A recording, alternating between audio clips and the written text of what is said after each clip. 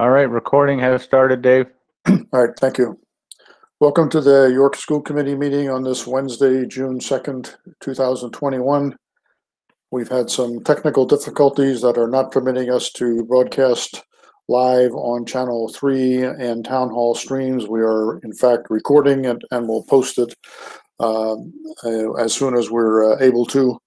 Due to the COVID-19 pandemic and the need to engage in social distancing, public attendance is not permitted. Public participation through agenda items F and J public comment is desired by either emailing me ahead of this meeting or calling 207-363-3403 extension 10016. With that, I'll call the meeting to order and ask us to pledge allegiance. I pledge allegiance to the flag of the United States of America and to the republic for which it stands, one nation, under God, indivisible, with liberty and justice for all. Thank you. Recognition, Superintendent. Yes, thank you, Chairman Irvine. I welcome Whitney Thornton here tonight. She is going to be honored tonight. And I'm going to read something from you from the president of the Maine School Nutrition Association for 2020-21. Her name's Alyssa Roman. And Whitney has received the distinction of being the School Nutrition Services Director of the Year. So with that, I'm going to read what was said about her. Every year, a director in Maine is chosen to be awarded the Maine School Nutrition Director of the Year. The process involves the nomination of the director to the National School Nutrition Association. Winners are chosen by the state association. It is with my deepest pleasure to announce that the 2020-2021 State Child Nutrition Director of the Year for the state of Maine has been awarded to Whitney Thornton from the York School Department. Whitney has been a valued member of the Maine School Nutrition Association and has demonstrated leadership at not only a district but state level. Her innovative ideas have helped other districts around her think outside of the box. Through COVID-19 pandemic, Whitney has again gone above and beyond to provide meals to school and community. I can think of no better person to be receiving this honor. We will be acknowledging Whitney's award at our annual conference in August in Augusta. Congratulations to Whitney and the York School Department for the continued support of child nutrition in the state of Maine. So Whitney, we're very proud of you. Congratulations, well deserved. Thank you. Thank you. And I just wanted to mention, we hit the trifecta with Whitney earlier this year. Anita Bernhardt was the Assistant Superintendent of the Year, and Mike Bennett she still is. Mike Bennett is the Vice Principal of the Year. So Whitney, thanks for helping us hit the trifecta. I'm so proud of the administrative staff. Well deserved. Thank you. So I'm not going to put you on the spot and have you do any speech because you're a very humble person. All right. The next area that I want to get into for recognitions is some athletic recognitions. The boys and girls track teams won their conference meets last Saturday. They are both undefeated. The state championship for track is this Saturday. If you're interested in going, it's going to be held at the McMahon Field in Bath, Maine. So it's up north. But congratulations to our track athletes and coaches, and I'm going to name the coaches: Sadie Schaefer-Myrick, Ted Hutch, Missy Freeman, Kevin Wyatt, Matt Weber, Stan Cohen, Candace Jaffe, and Roger Clements. So congratulations to the track teams. Also, all other athletic teams are in the playoffs, and the playoff brackets will be set this Friday. So once I get more information, I'll share that out in terms of how successful our athletes will be in the playoffs. So wanted to just mention that tonight. In the third area, I want to recognize some recognitions for our graduates from the Sanford Regional Technical Center. We had 1, 2, 3, 4, 5, 6, 7 students go through the program over in Sanford. And I want to mention the following. Trevor Basarash, he completed the welding and metal fabrication program. Jacob Bean completed the precision manufacturing. He also got an award for outstanding attendance. In the area of health occupations, Juliana Carroll completed her program. And in building trades, Justin Laverde from York, he also got an awesome attendance award. In electrical wiring, William Papp, he completed his program with honors. And 2 more, the auto collision repair program was completed by Jesse Stobie. And finally, Megan Toohey completed health occupations, and she received high honors and is a member of the National Technical Honor Society. So congratulations to those students for a job well done at the Sanford Regional Technical Center. So really, they were recognized on Thursday, May 27th. So congratulations to those students.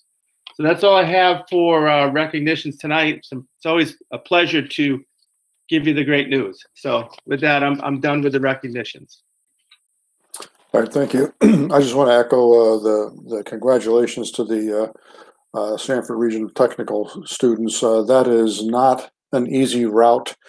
There is almost nothing convenient about it, and we've continued to try to work to increase our enrollment there. But those that have managed to persevere and graduate are certainly to be congratulated. So that's all for that. Our next item is approval of minutes. We have 2 sets. We will take them individually because not all of us were there for the first set. And I have another reason for doing that. So I'll make a motion to approve the April 19th meeting minutes with the following revised paragraph 8. There were just some word difficulties in there and people not accurately described. So here's how paragraph 8 should read in my amendment. Village Elementary School Principal Beth Hutchins, along with Inclusion Advisory Group Committee member Joanne Myers and member Julie Enneman, shared their perspectives and the history of equity, diversity, and inclusion work being done in the schools with students and staff. Member Schmid and Assistant Superintendent Bernhardt, also an IAG member, added their thoughts on the positive steps being taken in this important work.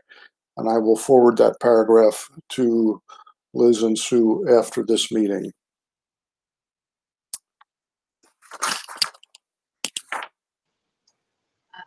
I will second, but I just wanted to clarify this is for the May 19th minutes. Dave, I believe you said April 19th. So just to clarify, this is May 19th? Yeah, I'm sorry. May 19th, correct. And I'll second though. Okay. Any further discussion on the May 19th minutes? Seeing none, I'll call for a vote. Brenda? Yes. Dawn? Yes. I think you should abstain. Oh, You weren't there. I apologize. Sorry. All right. Tom? Abstain. Meredith? Yes. And chair votes yes. Motion carries 3-0, 2 abstentions. Sort of a rocky start to our minutes here. I'll take a motion now for the May 24th emergency meeting minutes. I motion to approve the May 19th, May 24th. Sorry, Dave, I caught your bug. I make the motion to approve the May 24th, 2021 emergency meeting minutes. I'll second. Any discussion on the May 24th minutes? Seeing none, I'll call for a vote. Brenda? Yes. Dawn? Yes. Tom? Yes. Meredith? Yes. Chair votes yes. Motion carries 5-0 to approve the May 24th minutes. Thank you. Next item is communications. Upcoming meetings on tomorrow evening. We have the pleasure of attending the adult education graduation at the York Community Auditorium at 6 p.m. June 8th is the high school convocation in virtual mode only. June 9th is our school committee training workshop at 7 o'clock. I've been in contact with Steve Bailey, finalizing the agenda for that. There will be an invitation coming out from either I or Steve. I'm not sure which software we're going to use yet. June 10th is the high school banquet and senior video night, and June 11th is the high school graduate. And I think that's it. Superintendent. Thank you, Dave. There are no donations to bring forward tonight. This is a standing item on the agenda. Typically, we have donations that come in periodically, but I have none to report tonight. The second item on my report is the superintendent's update on school operations during COVID-19. In your committee packet, it was sent out on Friday, still included the final draft of health and safety procedures. Revisions were made to the current plan based on Maine Department of Education updates and input from the Health and Safety Committee, which met on Thursday, May 6, 2021. And just for the new committee members, that committee was composed of medical folks from York Hospital. We have teachers, administrators, and parents on that committee. That committee was instrumental last year when we developed the reopening plans for health and safety. So what we did was we reconvened that committee on May 6th and went through the current plan and cross-referenced it with some of the changes that are being recommended by the Maine Department of Education. And so we had a go at that. So what you see is the final draft. I'm going to be meeting with the Health and Safety Committee on Tuesday, June 8th, just for a final review of the document. And I'm just going to go over some of the highlights for you. It's a pretty lengthy document, but essentially there are some requirements that the state of Maine has us follow with regard to a number of areas. One is screening. I don't know if you folks had a chance to look through this, but there are questions that we ask when it comes to screening and a protocol in place for that. Our nurses are very familiar with that. Another second area of the plan is hand hygiene, hand washing, and hand sanitizing. 3 is wearing masks. 4 is physical distancing. And 5 would be food service. 6 is facilities. And then we have a section 7 on coordination and communication. Some of you may have seen communication that we put out this year around COVID quick notes and updates regarding any outbreaks, keeping people current and up to date on what's happening. We have a section on transportation, training, and then nurse facilities in response to presumed and confirmed cases of COVID-19. And then we have a section of appendices, the various documents that the committee looked at as we went through and revised the procedures. So with that, I just want to again thank the committee for its work that it's done, and feeling pretty upbeat about where we're headed right now. We're still following the guidance from the state of Maine, the Department of Education, Health and Human Services, and we'll continue to do so as long as the pandemic's around. And I think we're going to have to keep implementing these health and safety procedures for the near future. As as fall approaches and winter, we may be battling cases again. So with that, I don't know if you folks have any questions. I can certainly take your feedback and share it with the committee when we meet next week. Tom? Just a quick question around vaccination. It may be listed in there, Lou, but I didn't catch it. I know more and more people are getting fully vaxxed. Is that going to make a difference for the fall? It's going to make a huge difference. Right now, we have we held a vaccination clinic. I think it was about a week and a half ago, maybe 2 weeks now, at our schools, at the middle school and at the high school. The vast majority of our high school students are vaccinated, and then we had a high number of students at the middle school, ages 12 and up, that were vaccinated. I'm hoping that we'll start to see vaccinations for younger children, and that, you know, with that, I'm hoping there'll be some light at the end of the tunnel. So that's a great question, Tom.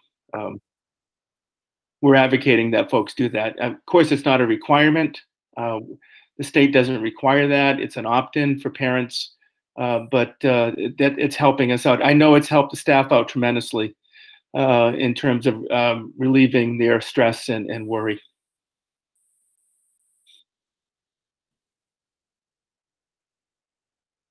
Any other questions about the health and safety procedures?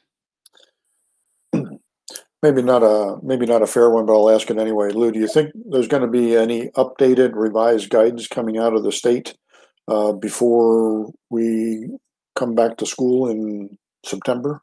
I hope. I ask that question just about every Friday when I meet with the York County Superintendent's Association. We have reps from the Department of Education that show up. I'm hoping that we'll get some updates, particularly around masking. We'll see, you know, what happens. Right now, you know, what I'm hearing is that they're in place till the end of the school year and through the summer, but you know, there's a lot of mixed messages that's out there in the field right now, particularly around, for example, I'll just give an example. The Maine Principals Association are letting wrestlers wrestle without masks. And so superintendents are asking, if that can occur, then why is there an issue with masking or having 6 foot distancing when it comes to eating? So there's a lot of questions in the field right now. There's a lot of different agencies that are involved that have different views on masking in particular. But right now, the way it stands is that masks are in place right now for indoors in our schools, and then looking like that's going to continue through the summer. But if any changes occur, Dave, you'll be one of the first to know.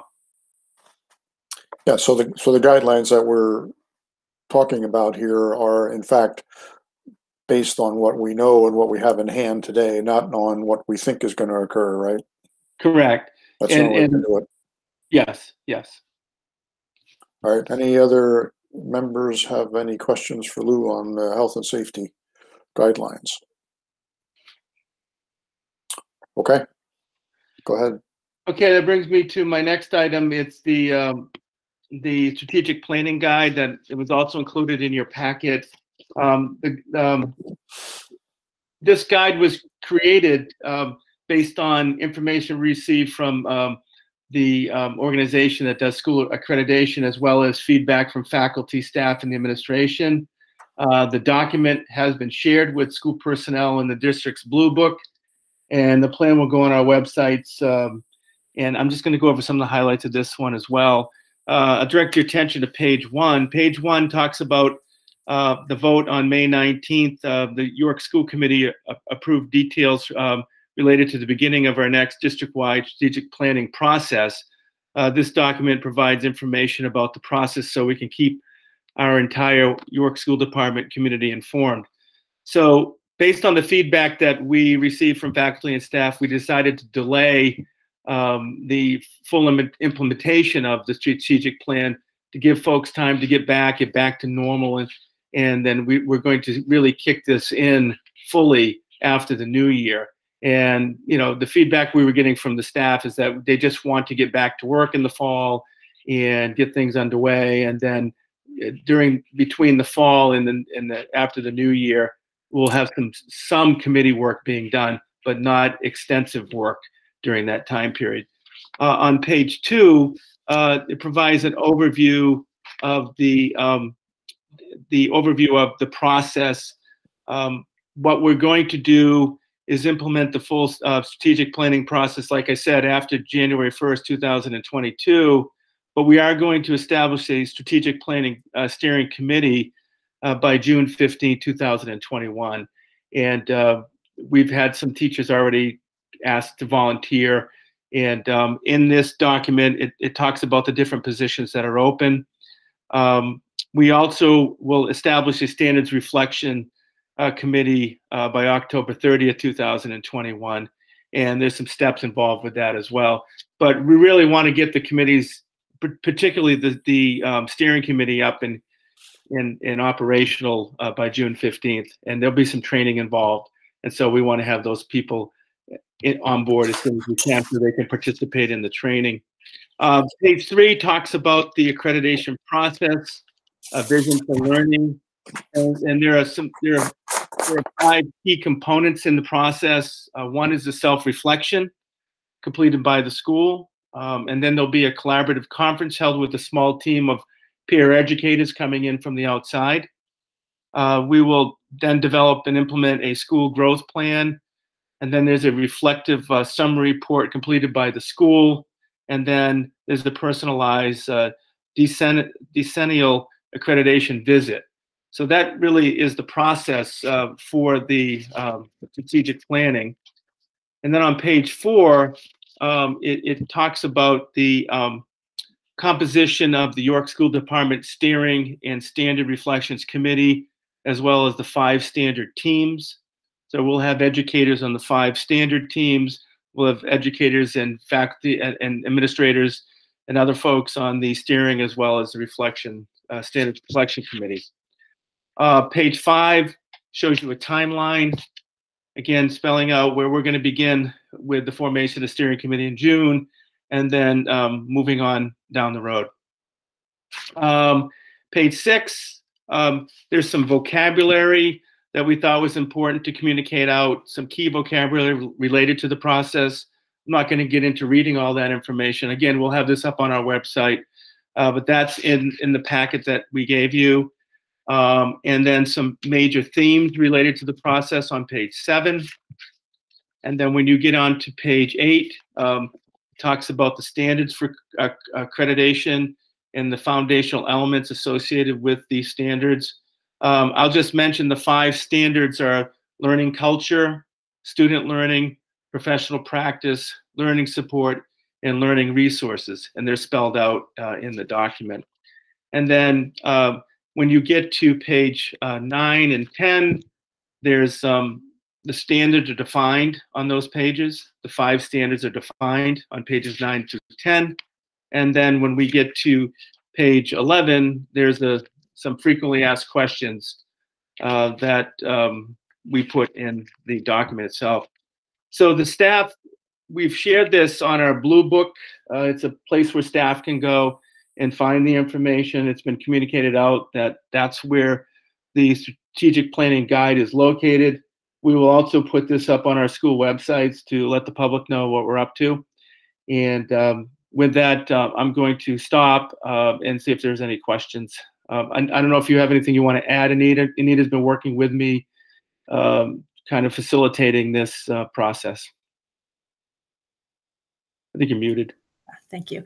I think the only thing I'd add is that I think we would, we'll have additional things to share, and it seems likely that we will have a strategic planning page on the website, similar to the COVID page that we produced with a bunch of resources connected to that, so that folks will be able to update themselves and kind of know as things move along and get going where they can find information about that.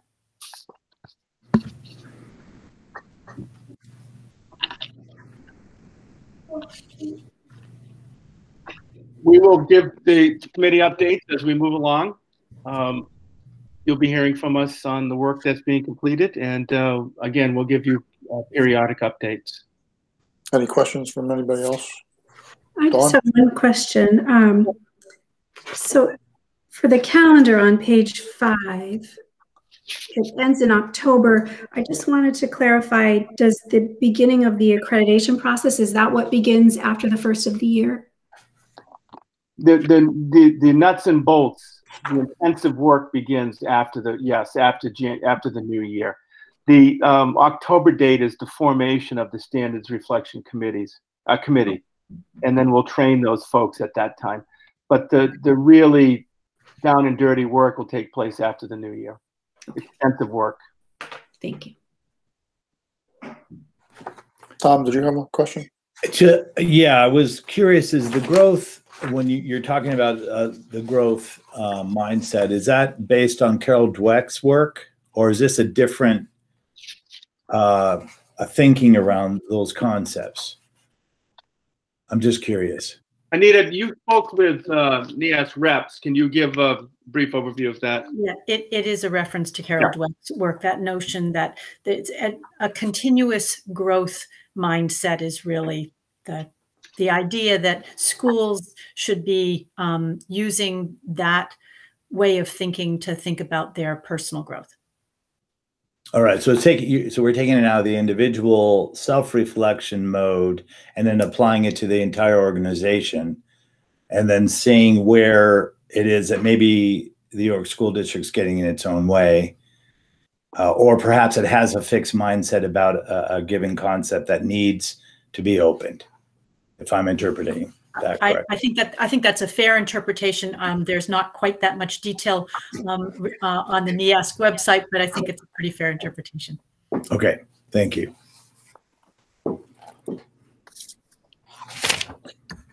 Anyone else? Okay, thank you.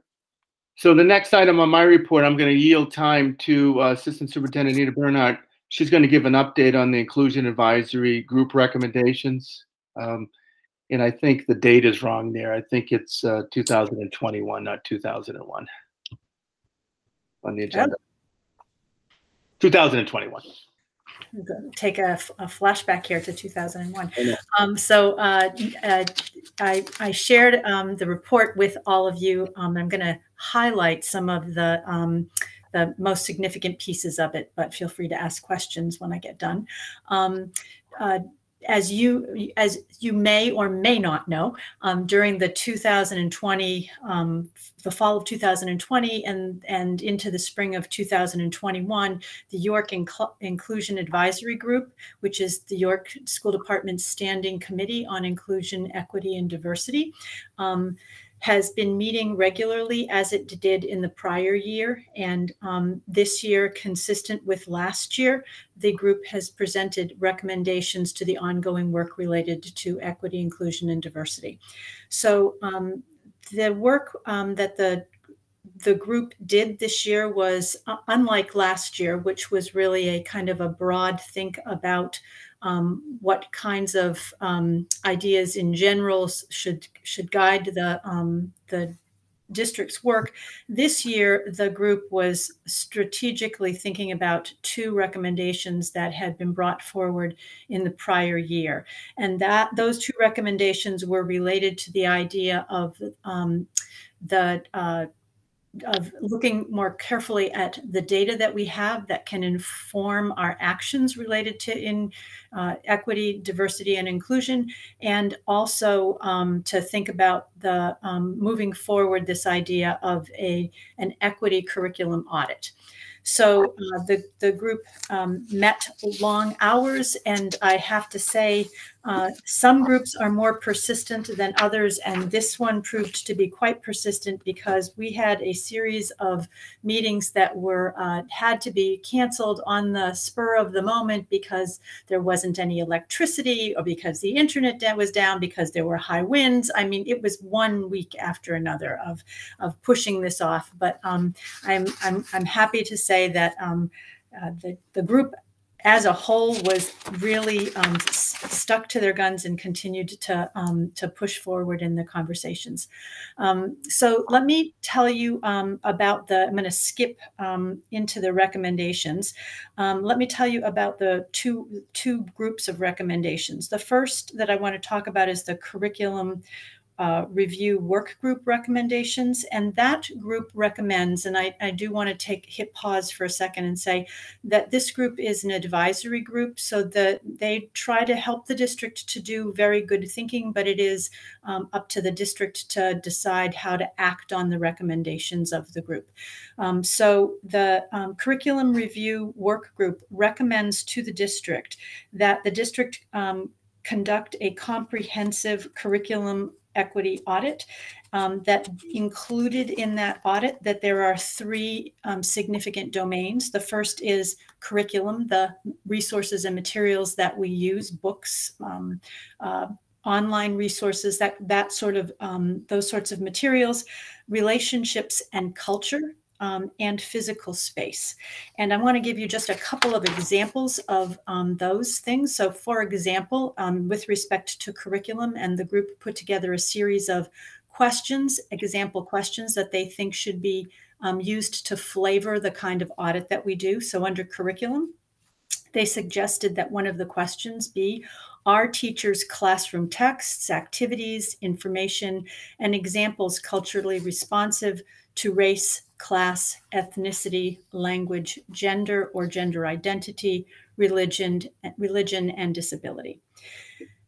The second category under this audit was proposed to be relationship and culture, and an example of a question that they have suggested might be asked in that area is, are expectations for students equitable, regardless of race, ethnicity, gender, English language ability, disability status, gender identity, sexual orientation, or socioeconomic status?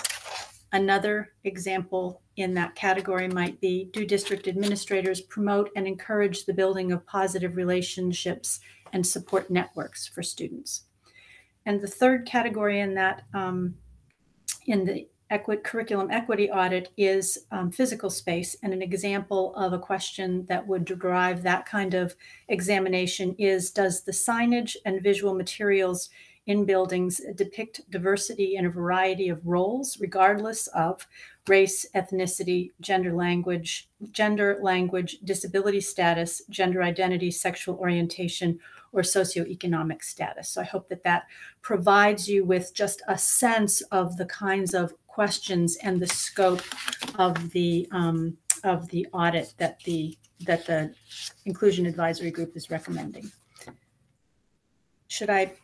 Let me just continue on the recommendation. So the second half of the other half of the Inclusion Advisory focused its attention on data, and they spent some time looking at data, and their recommendation to the district are, there are four of them.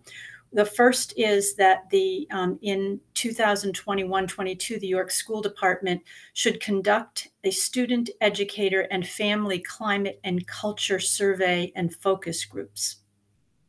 The second one, and I'll just add a side note, that as part of our strategic planning, one of the components of that is some pretty extensive surveys. So just there's some dovetailing that might be able to be done there. Second, during the summer, that the YSD this summer would convene members of the Inclusion Advisory to start vetting survey and focus group instruments, and that the areas of their focus would be related to questions related to equity, diversity, and inclusion, social emotional learning, family engagement, and student voice, which they thought were important questions that should be gathered to help inform our equity work. The third recommendation is that the York School Department will find individuals to lead a research and networking component to this work. And that is to say that we will find individuals to help us understand what other communities similar to York are doing to spearhead their communities in their inclusion efforts. And the final recommendation from the data group is that the York School Department should assess its diversity of faculty and staff as compared to its diversity of students, and determine what steps could be taken to have those two profiles be more on a par. So now I will pause and ask if you have any questions about that. Tom? Yeah, a couple. One, I think everyone on the call knows that the town of York, the selectmen, put forth a proclamation over the summer which deals with a lot of these similar subjects. And I know there's been a little bit of crosstalk, but I'm curious, Anita, if part of the work as well in what the school district is about to undertake is also going to include reaching over to the selectmen and you know, basically saying, here's where we're at. What have you done? How can we come together collectively? Secondly, for teachers, I love the fact that we're putting a lot of energy on our students. That's crucial, as well as the families of our students. But I didn't specifically see things listed here for teachers themselves, so that if I happen to be teaching at any York school, that I would feel that same inclusion. Let me take the first. Not sure where. Did I disappear? No, Okay. I'm echoing out of somebody else's speaker, but it seems to have stopped. That's great. So let me take the first one first. We have, Dave and I have met with the towns group, and in the last correspondence that we had with them, we suggested that we co-develop an agenda so that we could think about the kinds of work that each group were doing to be able to dovetail efforts. The groups are two separate organizations. So I think that, you know, we talked at a previous meeting about the importance of having understanding having common language for talking about this work, understanding the kinds of data that we were examining, because that would assist us in understanding the work that each of those organizations were doing as well, and sharing strategies for the way that we were going about analyzing data in particular. And training, providing any kinds of training supports for staff. So we talked about that as appropriate steps, but nothing else at this point has been done to move that forward. All right, thank you. Mm-hmm. And you asked another question, my apologies. Teachers. So could you say a little bit more about that? Could you articulate a little bit more? Yeah, I'm thinking a lot of teachers in this group. Right.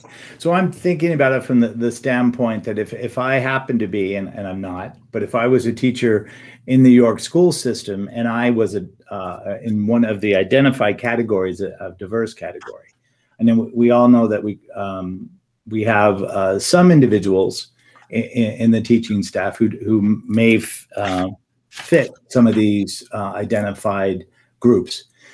Do I also, not only am I supporting students, which of course I would be doing as a teacher, but I am also getting reinforced and supported by the school district as well. And I know that part of what I can add to the richness of the dialogue is my own experience.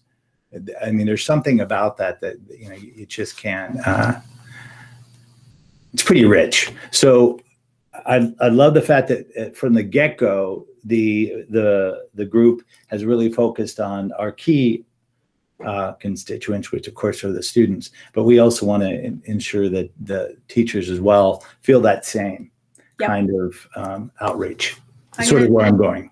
I'm going to direct you on page 3 to the very first one. Those surveys and focus groups are intended to include students, educators, and families. So I think that it's addressed there, but I'm not saying that we shouldn't take a careful look to make sure that we've done adequate work. But I know that it includes all three groups there, and that would also include the second piece, which is the development of questions that would help to support that. Thank you. Thank you for the questions.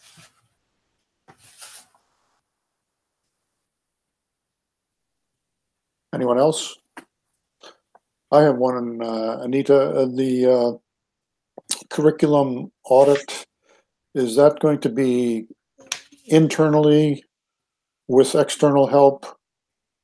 a little of each or neither? When Lou, do you want to address that? You want me to? You're on mute though. Go ahead. You can summarize the conversation we had with GP. Yeah. We had a conversation, Lou and I, and then we've been talking with others as well. The idea would be to have someone else come in and look at us for us, so that we got a more impartial view. There's it can't be completely impartial, but we thought that it would be good to employ an external group. And we haven't landed on a group, but we thought it would be a good idea to bring somebody outside in. Okay. Yeah. Dawn? I'm just wondering, the summary of work and recommendations, is that available for the public to read somewhere? It isn't yet. We decided to wait until after this meeting tonight, but we have made the recommendations in the past available on the website, so we will certainly do that again. Okay, great. Thank you.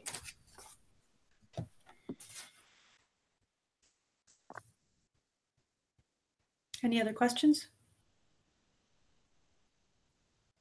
I don't see any. Okay. Thank you, Anita.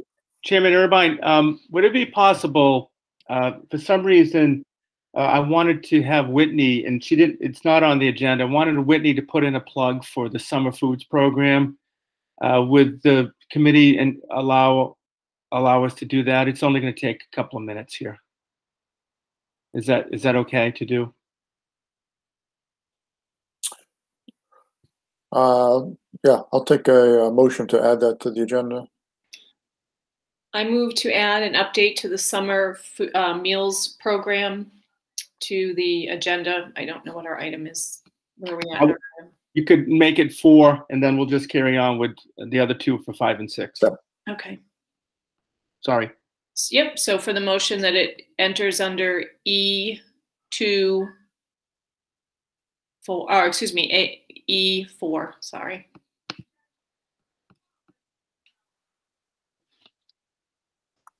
I'll second. Any discussion on adding that item to the agenda?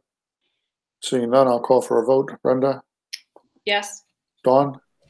Yes. Tom? Yes. Meredith? Yes. Chair votes yes. Motion carries 5-0. Welcome back, Whitney. And if you could just just put a plug in for free and reduced lunches in the summer program, I'd appreciate that. Thank you. Yes, thank you guys very much. I just wanted to say that our summer meal, we're going to do summer meals again. They are free for everyone, 18 and under. So even your 2-year-old, these common questions I get, yes, your 2-year-old can also get the meals as well. You do not need to sign up, and you are not taking away from anyone else. Some people are afraid they might be taking away from someone else. No one was taking away from anyone else. And we'll be doing it out of the middle school because they have a great roundabout. That way we can keep our food cold, and we can run back to the kitchen if we need to grab stuff. And it will be Mondays and Wednesdays. And the first day will be July 5th. And 11 to 12, just drive up. No need to sign up or anything like that. And then as for the free and reduced applications, so next school year, 2021 and 2022, all breakfast and lunch is free for all students. Again, and no one has to specifically sign up, but we're encouraging everyone to still do the free and reduced applications because, that is starting July 1, you can fill out the new application. And that helps funding for our program, funding for the school district, any school district that people are in. And it also gives someone discounted internet with Spectrum, and you get different waivers for college applications and field trips and whatnot. So we really encourage people to still fill that out. And that's all. Thank you for letting me say that. Whitney, thank you for doing that public service announcement. And I know you've communicated this out, and we'll continue to communicate it out to the parents and guardians. Yes, thank you so much. Okay, we're going to move on. I'm going to introduce our special education administrator, Ms. Roz Moriarty. She's going to talk briefly about the 2020-21 audit by the Maine Department of Education. the special education monitoring team.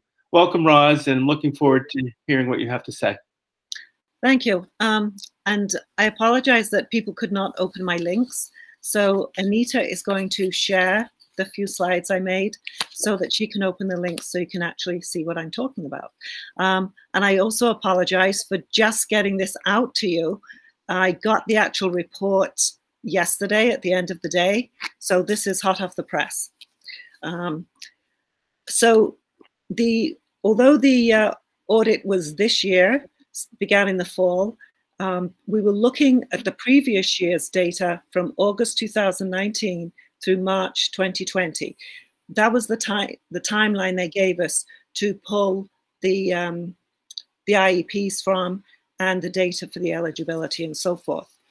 In looking at this, the monitoring team were looking at referral information, how many referrals, the timelines, the eligibility, again, the timelines, the 45 school day timeline, and the written notices that go out, the information they carry in them, and then a lot of information from the IEPs, including data, measurable goals, the percentage of time in the least restrictive environment, the amount of evaluation data, and did it line up with the goals? So they were looking to see whether the IEPs matched the evaluation data and then was linked through the different sections of the IEPs.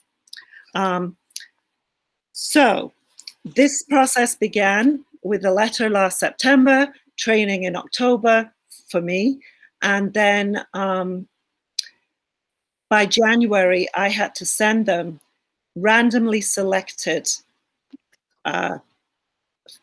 IEPs, and from the randomly selected IEPs, they pulled some of the eligibility data and referral and transition data. So everything had to be linked.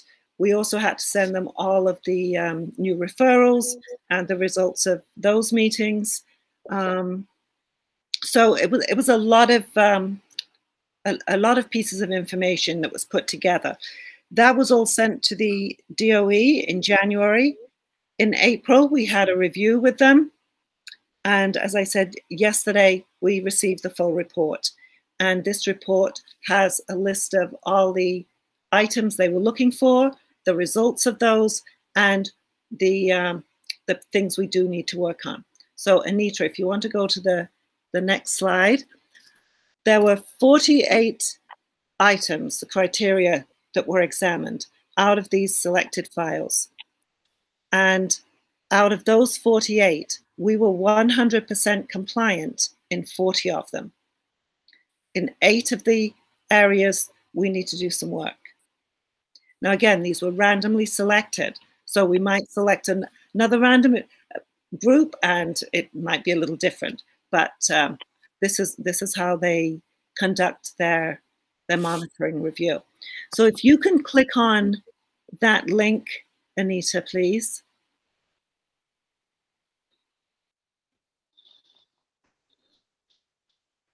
I can't hear you. You're talking.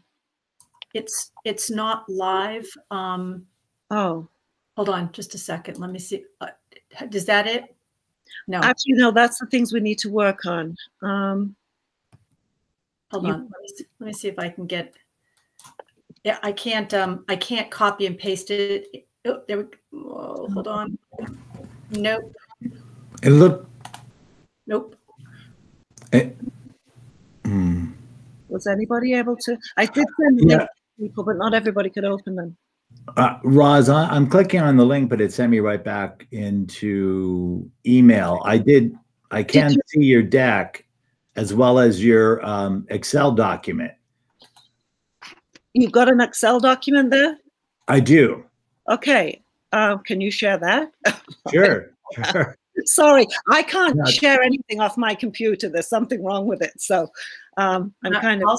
I'll stop sharing and turn it over to you. All right. See if Tom can share it. And I hope there's nothing, no other names on there. Ooh, yeah. Let's see. All right, hold on. It shouldn't be. There we go. All right. Okay. Yeah. All right. This is, okay. I think this is the final. So I know this is difficult to see, but if you scroll down, it will go through all 48. And I will find a way to get this to you all. I'm sorry. And in here was the compliance in the right-hand column, where we had 40, 100%. And then sorry, you're not. This is the ones that we have to work on. Correct. I think that's the only tab I see. It is. Okay. Okay. All right. Yeah. So, all right. So we have to work on 8. And most of these are around data. So the academic needs are in the IEPs, and making sure that those academic needs match the evaluation that's also in the IEP. And then we're looking at the present levels, and do the present levels match? And the data has to match exactly. The goals, are they measurable? Do they make sense against the evaluation and the data and the present levels? That's for the academics. And then we have the same things with the functional needs and the developmental needs. So again, the present levels, the data, are they all very well explained, and can they be linked through the IEP? Roz, I have that I found it in another email that you sent me. And if Tom stops sharing, I will pick it. I will definitely stop. Go ahead. I'm glad I sent it multiple times.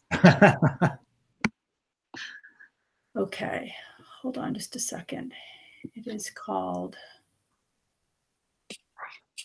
there we go. Okay. That's okay. This has the percentages. These are the areas we have to work on.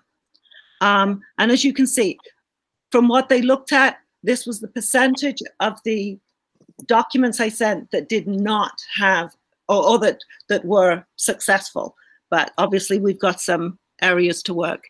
So we were going through the functional.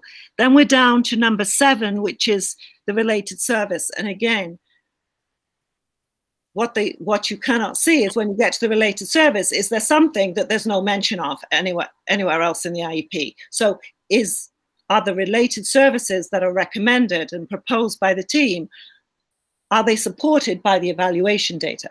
And are there goals to match those services? And then the final one is the determination of eligibility within those 45 days, which we have 45 school days to actually go from permission to test to reviewing the evaluations. So there were some of the incidents where they had gone a little over. So the great news in this, the team was very surprised, because they said in all of the districts that they have been monitoring, this was the fewest amount of things to work on by far. So York's been doing a pretty good job with what the state expects for the compliance of the IEPs. And Anitra, if you can go back to the little slide show. Yep, hold on just a second. Thank you.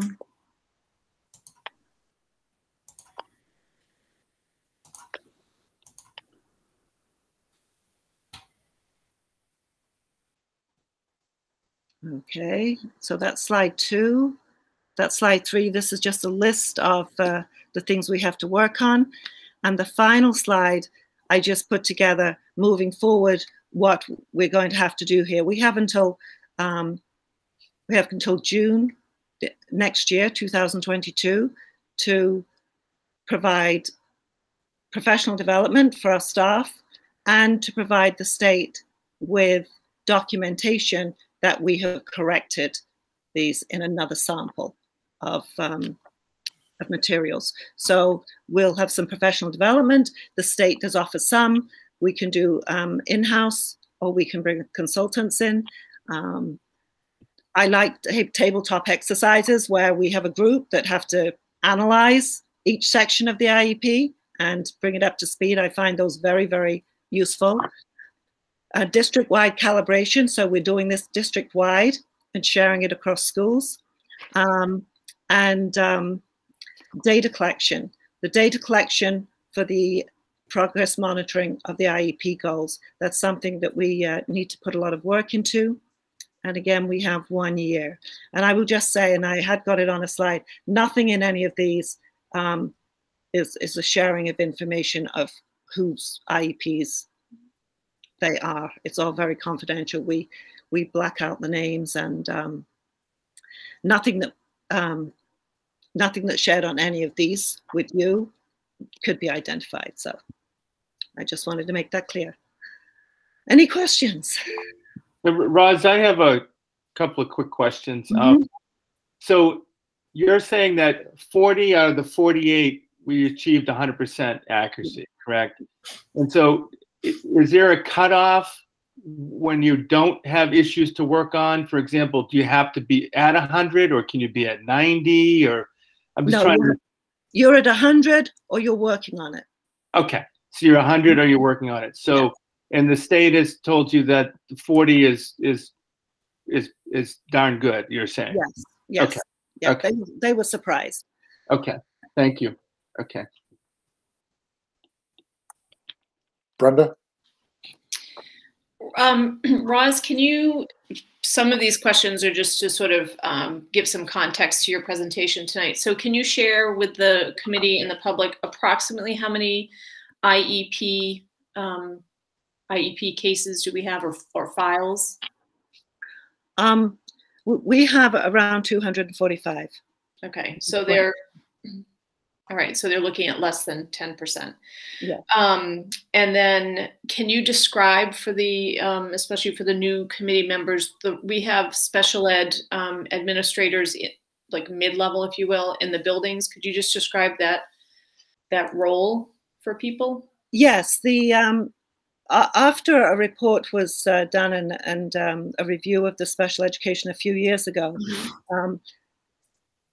that the district appointed school level administrators. So we have Erin Conway, who is our elementary. Right now we have Carla Gill at the middle school and Joelle Coleman at the high school. Through the budget, we are reducing that to 2 administrators and myself. So that's 3 of us all together. For a district this size, that was what was actually recommended in that report.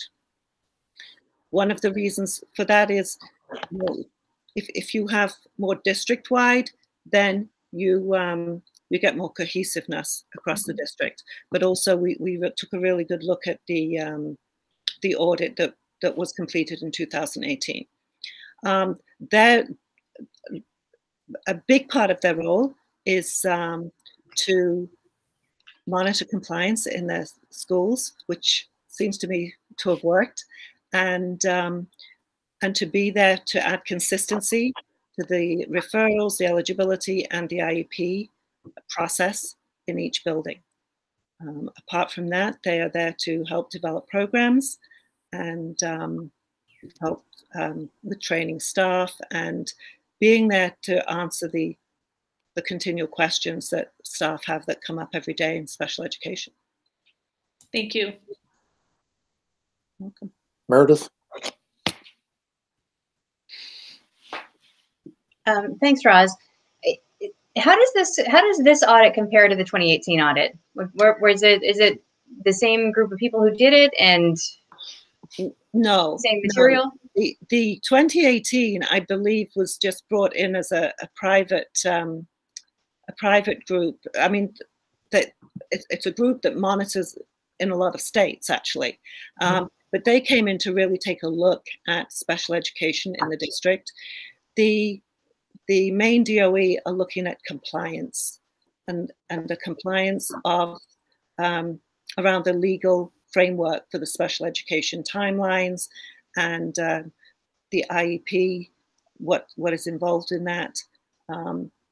So that's their main focus, rather than the structure of special education in the district. There was a Maine DOE audit in 2019, 2 years ago, but I'm not really sure what happened with those because then COVID hit during that year that they had to submit things. So I was guessing that was why they came back again, although I did hear every time there's a new director, the Maine DOE come in and do an audit. So I'm really kind of not sure why this one came up this year. But well, do you know how these results compared with the prior audits of the prior similar ones? not at this point, no. Yeah. Well, we can get that. I can absolutely get that. It's just that I just got this full report last Sure. night, so. Sure. Well, Okay. So Meredith, I think I'm understanding your questions. You want to try to compare apples to apples with the firm that we brought in 2018. It was my first year, American Educational Consultants. They did a system-wide assessment of special ed, but you want to compare, I think, the data from this year to prior audits conducted by the Maine DOE, correct? Yeah, exactly. Yes. Let's take, what we'll do is get that information and get it out to the school committee. We can do Okay. that. That'd be great. Thank you. And then also, Roz, just one more thing. Were you surprised by any of the areas of deficiency? Again, I know you just got it. I absolutely get that. But when you look at that, when I see that 57.89% compliance, that's, it's alarming. On the other hand, it's fewer than 10% or less than 10% of the pool. But was there anything that was a surprise to you or stood out as like alarming? I think some of the strengths, the needs, yes. I was a little surprised that some of that was so low, but generally no, because like you say, it was a very small sample. So you're missing 3, you're missing, Sure. percentage. So it's the number of files we submitted was based on the number of students that we had 2 years ago now. So that's how they work their numbers out. So they tell us how many files to submit. But in my experience, even in New Hampshire, where I came from, when they did this kind of review, they came in and just randomly picked a few files. It's not, they don't look at a large sample. So. Okay. All right. Thank you. You're welcome. Brenda? I just wanted to shed a little bit of light on what Meredith was trying to get at. And I won't have the exact years, but I'll be within probably 6 months, correct? So I think if you've followed the newspaper and the stories about the York schools, you'll know that more than a handful of years ago, we were having a lot of due process complaints filed at the state coming out of an IEP cases. And that usually is initiated by parents or families. And so that prompted us in, I want to say 2016, to actually invite the state to come in and do like an off-cycle audit. So that information is somewhere to be found for sure. And while I can't quote you the stats, I don't have those handy in my head, you will see that this is a marked difference from those results. And then our intention was to bring in a consulting firm to survey the program as Roz described, not necessarily for timeline and paperwork compliance, but how is the programming that we've put together serving our students' needs? And that we actually ended up holding off on doing that until we hired a new superintendent. So that became one of Lou's initial larger tasks to tackle. So that's been sort of our timeline. And then I was going to ask Roz, but it sounds like you don't know, what is the typical cycle? Is it every 3 years? But maybe we don't know that question. I'm really not sure about that. Okay. I thought it was every 4 years, but then this was kind of a 2. So I think it depends a lot on the results. All right. That's great. Thank you. You're welcome. Anita, did you have something? No. Oh, okay. Just reading your body language incorrectly then. All right. Anyone else have any other questions for Roz?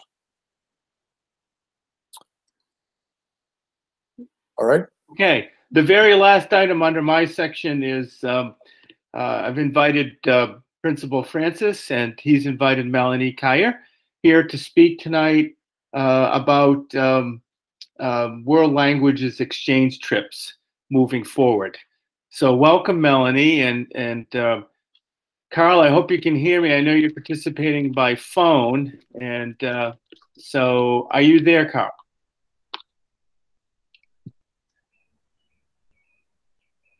You need to unmute.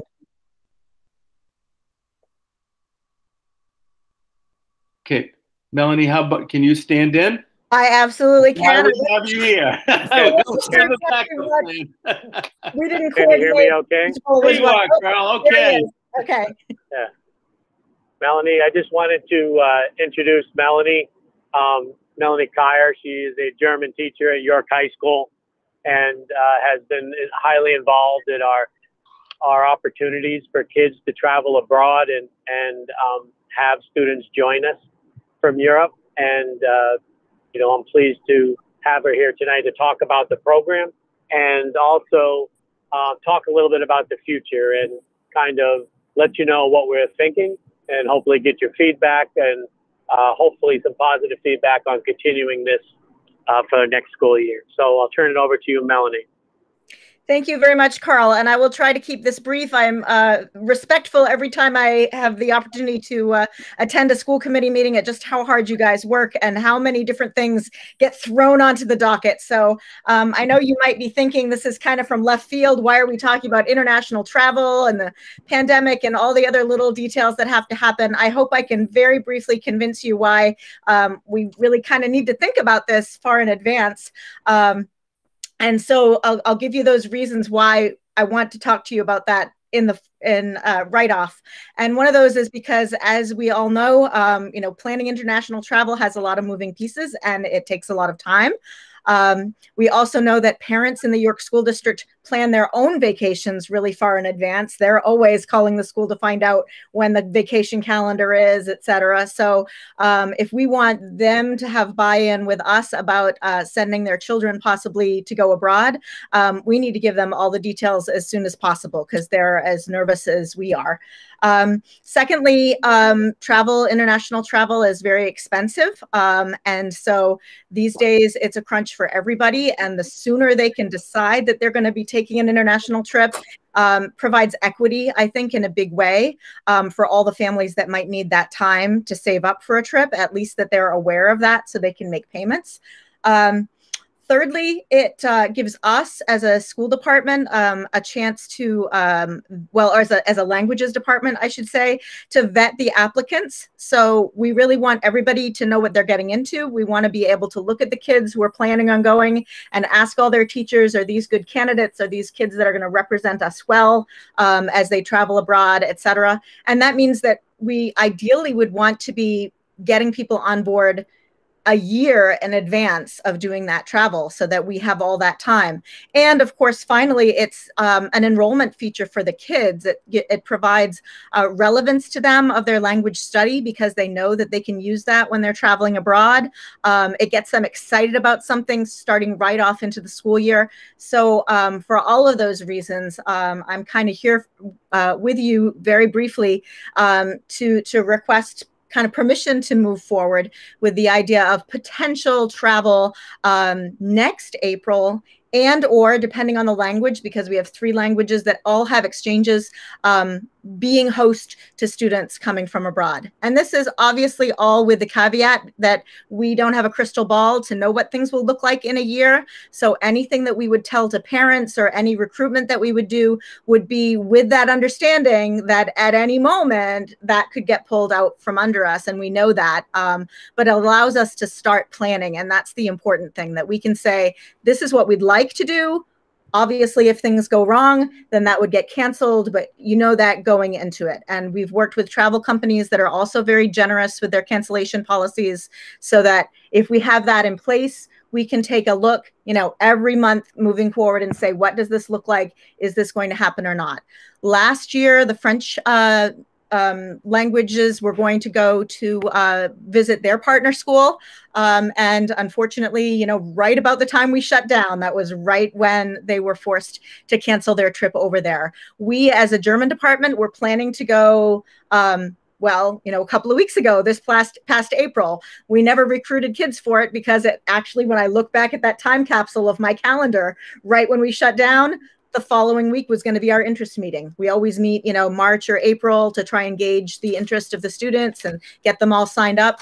So from that standpoint, we're already a little late in planning a trip for next year, but everybody understands that, right? And there's no way we could have tried to do that any earlier. But at this point, before we send kids off for the summer, we'd really like to have that spark of excitement for them, and that has to come with your okay.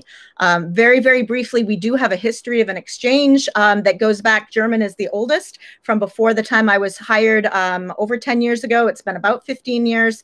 The spearhead of that was actually Dieter Kuratze, who was himself an exchange student here in York many years ago. He's now the principal of our partner school and decided that, you know, he really wanted to bring kids back to York. So we've got a long-standing relationship with that school. They are very careful, of course, in their vetting of students, and we've been talking with them the whole time about how we can strengthen that. But we go over 1 year, and then the following year they come to visit us, and it's been happening really successfully for a very long time. The French department, or the French students, have been going to a small town outside Paris, and that's been happening for about 5 or 6 years as well. None of these exchanges are necessarily going to happen forever, but having an exchange is so different from just, you know, going with a tour company to visit Paris and staying in 5-star hotels and really never getting to know students. So we've got kids that maybe they come back to me later and say, oh yeah, I went to visit my host student that I was with 5 years ago, and they come back and see us. And so, I mean, I could talk forever about that, which is not the purpose of tonight, but if you have questions, I'm happy to. So we work on that 2-year plan. We've already missed a couple of years.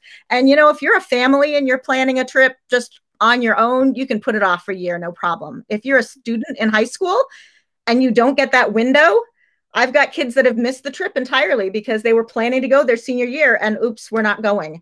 So it's really important to them to have that opportunity. And we have, you know, if we're going every other year, this is our chance for those kids to get to go, or they just aren't going to because next year will be too late and they'll be graduated. So it's important for us to try and get those numbers. What we are asking for you on behalf of the language department is just the permission to move forward with that caveat that we recognize situations could change, and depending on numbers and rules and all of that sort of stuff, that you could certainly at any time say, we would feel better if you didn't travel. But it gives us time to do that planning and to recruit kids and to have kids, you know, paying into their accounts so they can have a better feeling about being able to actually do that. So that was a lot. I hope that's kind of clear what we're asking, and I'd be happy to entertain questions.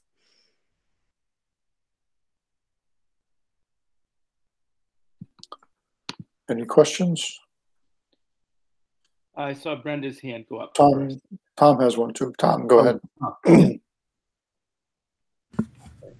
Well, Melanie, thank you for that information. It reminds me of years ago when we actually did exchange students in our home back in the 90s. That's going way back.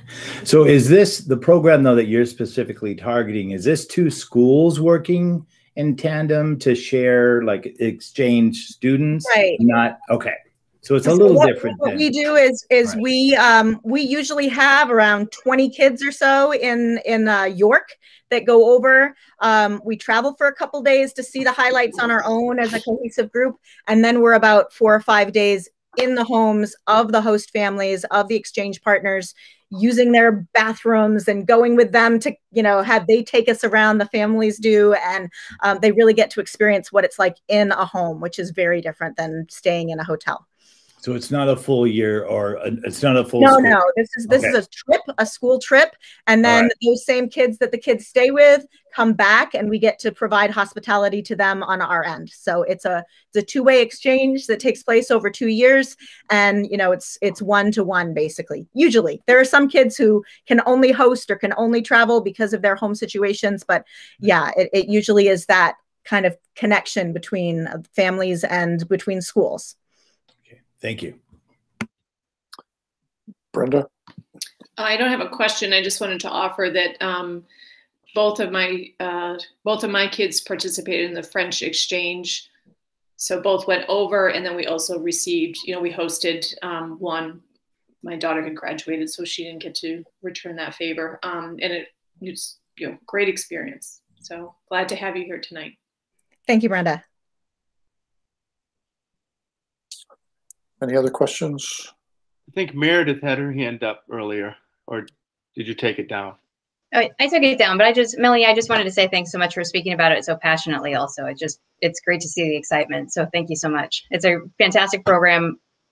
I mean, looking forward to seeing it happen, but it's good to hear you. Thanks.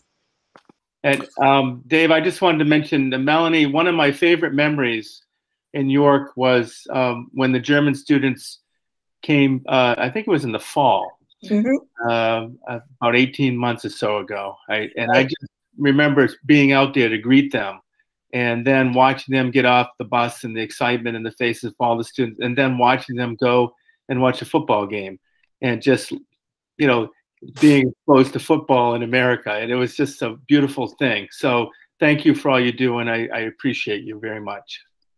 Thank you so much, Lou. And so we're excited. I think everybody's excited as little by little things open up at the possibility of being able to do these things. And I know even when we were in the middle of pandemic, I had parents say, but when can we go? Like, when are you going to be able to do this? So it's exciting to be able to hold out that for them, something normal that might just happen, even if it's going to be a long time from now. So Dave, I think what we're looking for is consensus from the school committee to move forward in the planning process, if that's possible tonight. Dave, do you want a formal motion, or are we just giving thumbs up here? Let's do it formally. Then we can come back to it and say, who? Oh, that was us. Yeah. Go ahead. I'll take a motion then. I move to approve the international travel trips. And these are going to go, this is next year, Melanie, you said? Well, I guess I would clarify that depending on the language, in our language, we're planning to travel to Germany next April. Okay. French is still kind of putting that into play, whether they would be traveling or hosting. Or receiving. Okay. But either way, we would be happy to cancel if at the last minute something happens. We just want to be able to start. Sure. I have a suggestion that you put it into a motion, Brenda, that you approved in the planning process, and then for future trips to be formally approved by the school committee. Okay, so I move to approve the planning process for the international trips for the French and German students. Spanish doesn't do this? Yes, I'm much more familiar with that, and Spanish is actually looking at going in a different direction with their travel and not having an exchange directly, but it's still international trips. So if we have approval to start recruitment on that, we're happy. Okay, for all our world languages then. Thanks. Yes. Lou, Dave, can I get a clarification? It's Carl. Yeah. Are we approving that they can travel next year, or just starting to look into the process? I think, Carl, the recommendation is that the motion is that they're going to engage in the planning process. Once that process is completed, then they would come forward and ask for approval for the specific trips or the specific events. Does that make sense, Melanie? Is that what you're seeking right now? Well, if that's all we can get, we'll be happy. We have already talked with Promotor, and we have an itinerary for next spring. So we would like to be able to start that and then cancel it if it can't work, because we'd like to be able to have kids be able to budget that and plan that as soon as possible. But if you don't feel comfortable with allowing kids to sign up, we can take the first step and try and get at least a letter of interest from everyone.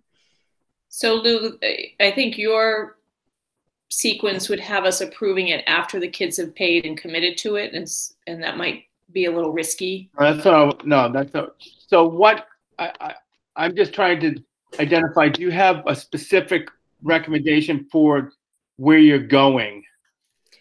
Yes, our current itinerary has us traveling to Salzburg, Austria for a couple of days, and then then we go out to our home school. Our partner school is in Oberzolln, so we do a little bit of tourist travel, and then we're with our partner school just outside Stuttgart, and that would be during April vacation.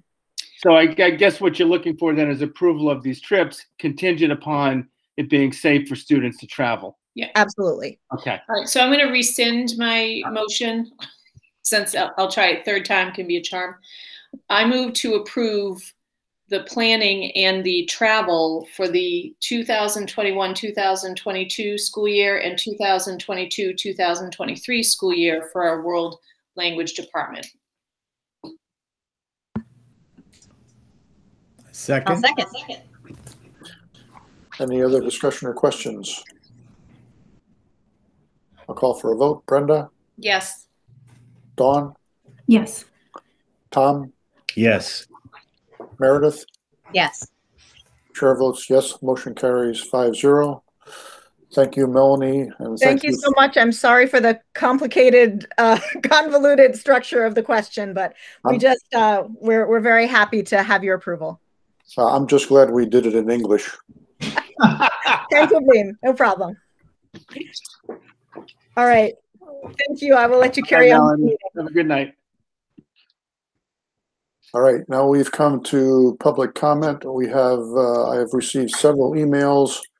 Bear with me while I pull them out of my in basket and read them. School committee questions. This is from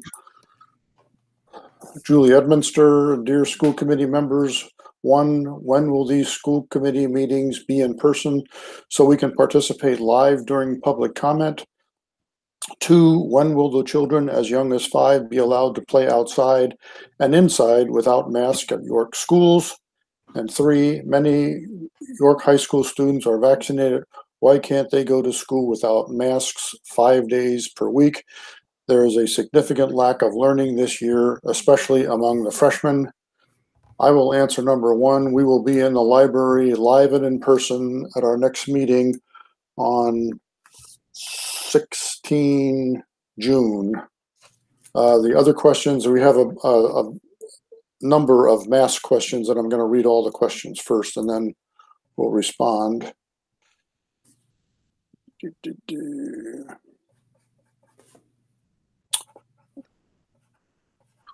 This one's from Gloria Mara. Good evening. I understand there's a school committee meeting this evening, and I was hoping to ask a question that could possibly be addressed. I've done an extensive amount of research on all things COVID over the past year, especially pertaining to our youth.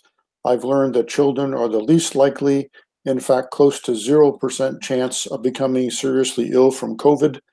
That being said, masking our children seems to have done more harm than good. My question is, could you please provide the science proving that masking our children does more good than harm? Thanks so much. There are more.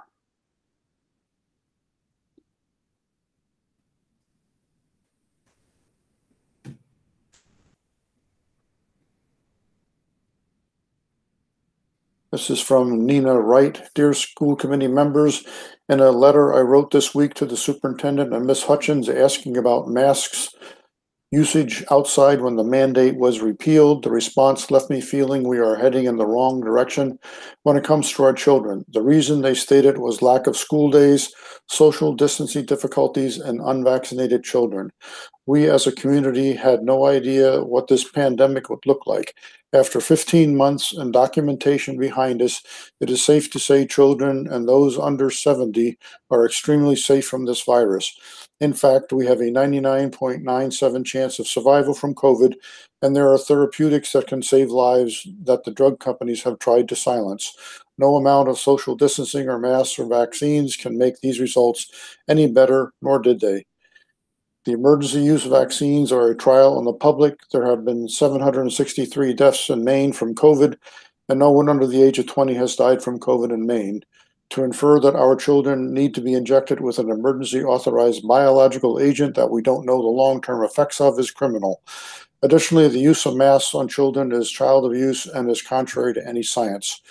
I ask you to follow the science and data and stop the uses of masks on our children and school staff.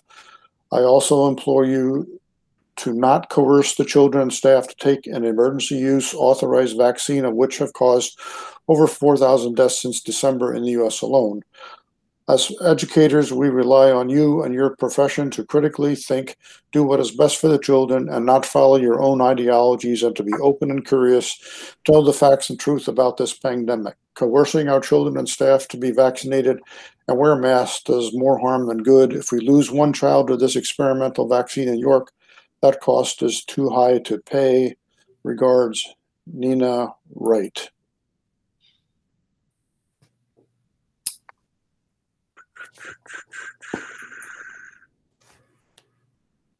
I thought I had one more. Since we've been not streaming, I've gotten several emails complaining about the lack of streaming. I'll not read those. We will respond. I will respond individually to those emails. They were suggesting that we cancel the meeting, postpone it until it can be viewed by the public. When in fact it will be viewed by the public when we get this posted on Town Hall streams. Now, Superintendent, the masking dilemma. Yeah. So with regard to the science, I will take that information and share it with the consulting folks that we work with at the Maine Department of Health and Human Services, and I'll also share it with the nursing consultant at the Maine DOE to find out. I'm not the scientist here. I don't have the facts and figures to share at this moment in time, but I'm willing to share that information with the state officials who provide the requirements that we need to follow. I will tell you that from the get-go on this pandemic, I followed the advice of the experts, the health experts, and the policy folks that work with the governor at the Department of Education. So in terms of us not masking, that if we were to take masks away from students in person, in class, we'd probably be the first in the state of Maine to do that. That's not the recommendations or the requirements right now with the Maine Department of Education. If we don't go along with that advice, we do lose the chance of receiving additional funding to combat COVID. In terms of the immunizations, they're opt-in. We do not coerce students to be immunized. Never have, never will. That's a decision that parents make on behalf of their child and guardians make on behalf of their children. So all I can say is I will share the scientific questions with those who are better prepared to answer. Certainly will do that. I'll share it with the MDOE. I'll share it with the Maine Department of Health and Human Services, and try to get back as soon as I can with those responses. Again, with regard to the immunizations, we're not forcing that. I will remind folks that in 2009, when we had the swine flu pandemic, we offered immunizations at the York School Department, as well as many other school districts across the state of Maine. So this isn't new. That's all I can say at this moment in time. I'm really not prepared to get into all the nitty-gritties. Okay, that's fine. We want to only deal with facts. All right, so we will move to our new business. We have teachers' appointments. Yes, I have 4 appointments. I want to say that we've been working fast and furious to stay ahead of the curve and hiring the appropriate personnel for the upcoming school year. We've had a high number of applicants for all the positions that we've posted. I'm really pleased with the efforts that have been made by the administrators in each of the buildings, as well as their teachers who volunteered to serve on interview committees. The 4 candidates that I'm going to present tonight, I have personally met. I make it a point to meet every new hire that comes to the districts. If I'm going to nominate them, I need to know who they are. All references have been checked. So I'm going to move forward with 4 nominations. The first nomination tonight is a woman by the name of Samantha Elgin. She's being recommended to the position of Village Elementary School Grade 1 teaching position. She's filling Megan Greer's vacancy. Samantha has experience in early elementary education in Maine and taught for 1 year in Thailand. She is currently a kindergarten teacher in Naples, Maine. The references describe her as having very positive relationships with students and their families and with staff. Samantha was interviewed by Beth and her team at VEST and by me. So I'm placing Samantha Elgin in nomination for your approval for the position of VEST Grade 1 teacher. Do you want a motion, Dave? I do. Okay. I move to approve the superintendent's nomination of Samantha Elgin to a first-year probationary teaching contract as grade 1 teacher at the Village Elementary School for the 2021-2022 school year. I'll second. Any discussion?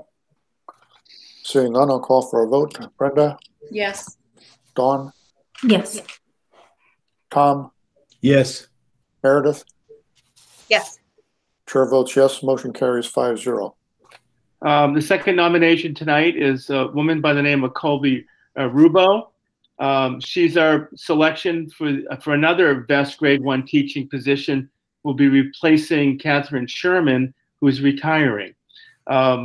Colby began her teaching career in Texas in 2013 and currently works in York as a long-term substitute teacher in grade K and special education. Roz has received excellent references for Colby when she was hired in January of this year. She has been interviewed by Roz, Beth, and by me. So I'm pleased to place into nomination Colby Rubo for the second VEST Grade 1 teaching position. I move to approve the superintendent's nomination of Colby Rubo to a first-year probationary teaching contract as grade 1 teacher at the Village Elementary School for the 2021-2022 school year. I'll second. Any discussion on that motion? Seeing none, I'll call for a vote. Brenda? Yes. Dawn? Yes. Tom? Yes. Meredith? Yes. Chair votes yes. Motion carries 5-0. Thank you. The third nomination is Alex York. I'm recommending her to the new position of the kindergarten teacher at VEST for next year. Alex holds a master's in elementary education and currently works in the Portsmouth schools as a long-term substitute teacher. Alex is described as a teacher with natural instincts and one who validates children, encouraging them to be independent. She was interviewed by Beth and her team and by me, and I'm pleased to present to you in nomination Alex York to be VEST kindergarten teacher for next year. I move to approve the superintendent's nomination of Alex York to a first-year probationary teaching contract as kindergarten teacher at the Village Elementary School for the 2021-2022 school year. I will second. Any discussion? Seeing none, I'll call for a vote. Brenda? Yes. Dawn? Yes. Tom? Yes. Meredith? Yes. Chair votes yes. Motion carries 5-0. Thank you. And the last name I will place in nomination is Nancy Philbrick for the K-4 math coach. Nancy has a wealth of experience. She's our recommendation for the K-4 math coach for the upcoming school year. Nancy is certified math recovery specialist and has participated in the Maine Department of Education's Math for Me initiative, the Balance Leadership Institute at the Maine Math and Science Alliance, and the Governor's Academy for Math and Science Leaders. She previously taught in the South Portland and Oxford Hills school districts. Since 2014, has worked as a K-6 math coach for the Lewiston Public Schools. Nancy was interviewed by Anita and me, and we are very excited to have her join us in this role. So again, Nancy Philbrick placed in nomination for the K-4 math coach. I move to approve the superintendent's nomination of Nancy Philbrick to a first-year probationary teaching contract as a K-4 math coach for the York schools for the 2021 to 2022 school year. I'll second. Please, Don. Any discussion? Seeing none, I'll call for a vote. Brenda? Yes. Dawn? Yes. Tom? Yes. Meredith? Yes. Chair votes yes, motion carries 5-0. I have no other recommendations. Correct. Nothing that we need to vote on. So now we're on to policies, first reads. Okay. So just to sort of set the scene here for Tom and Don. So so our district has, I'm going to guess, about 180 policies, and we are supposed to get through them on a 3-year cycle. When Julie Enneman and myself inherited the leadership role, we recognized that that work had not been done for decades.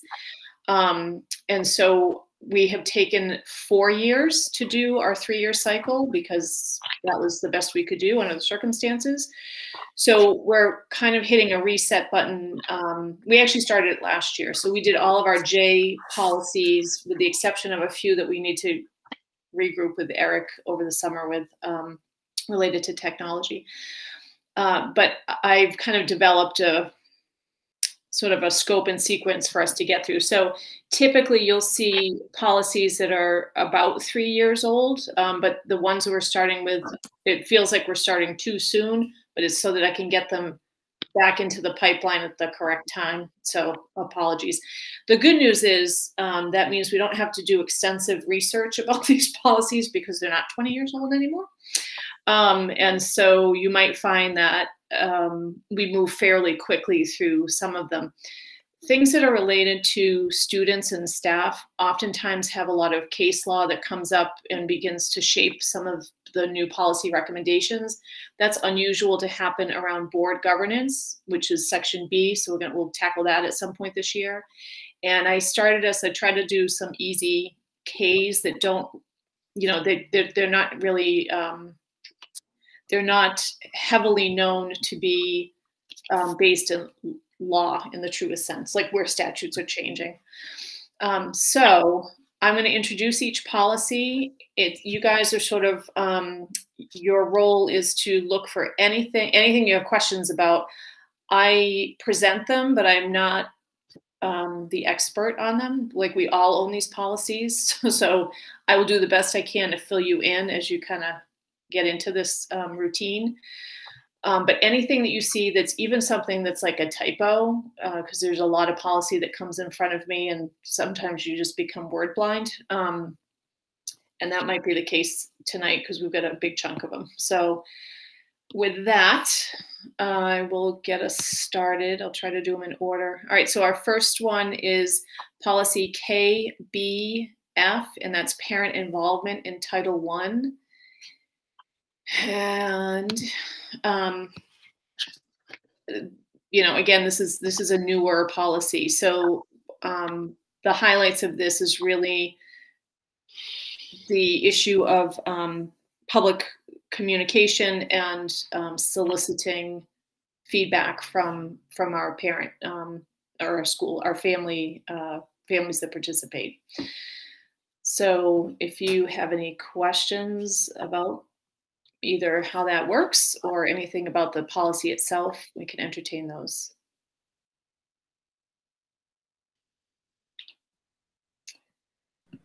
I just have a question. Sure. And I have, so Dave, I was just say, Dave, you make sure, I'm looking at policy. I'm not looking at my screen. So you make sure you call them. Okay, go ahead. Actually, I just want to check. Are you going to read each of them and then we ask questions or just jump in on? No. Oh my gosh, we would be here okay. for a really long time. No, there's not enough, but good question. I just have a question on KBF. Yeah.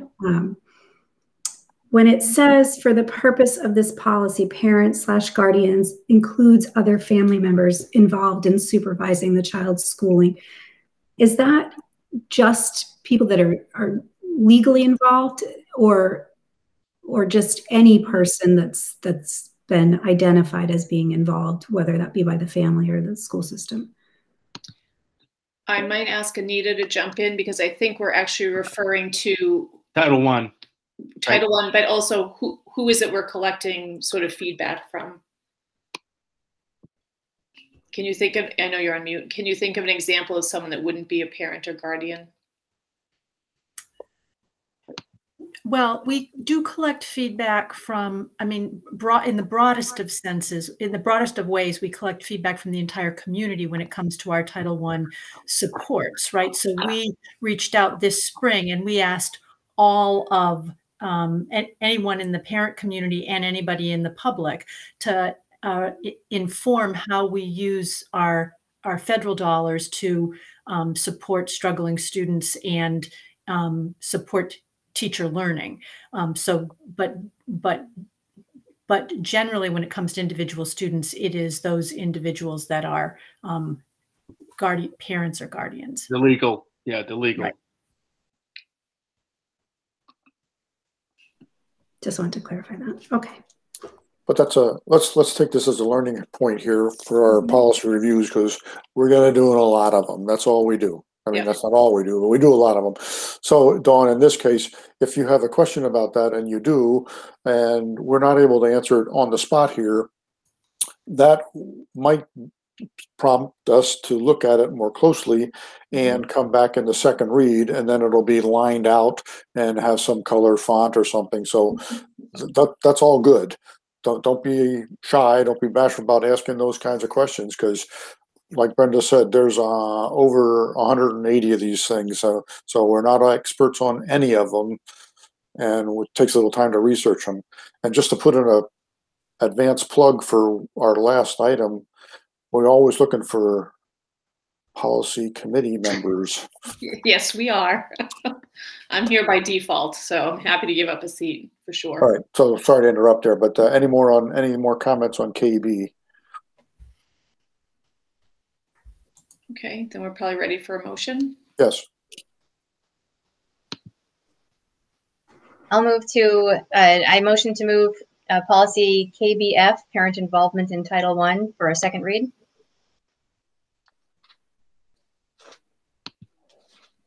I'll second. Any other discussion? Seeing none, I'll call for a vote. Brenda? Yes.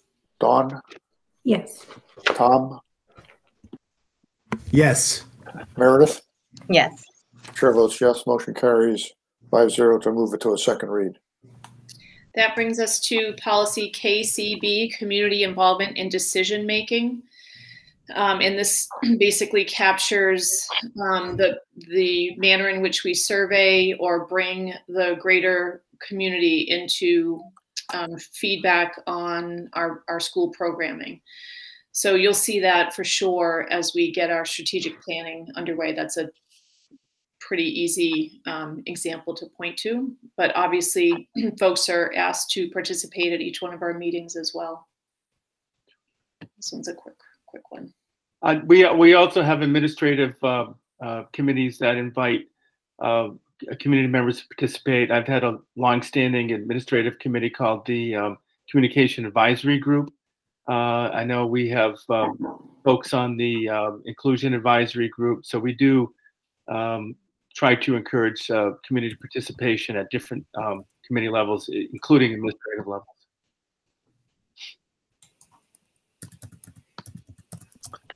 Any other questions or comments on that policy? All right, let's move it. I'll motion to move policy KCB, community involvement in decision making, for a second read. I second it. Any discussion? Seeing none, I'll call for a vote. Brenda? Yes. Dawn? Yes. Tom? Yes. Meredith? Yes. Chair votes yes. Motion carries 5-0 to move it to a second read. That brings us to policy KCD, public gifts or donations to the schools.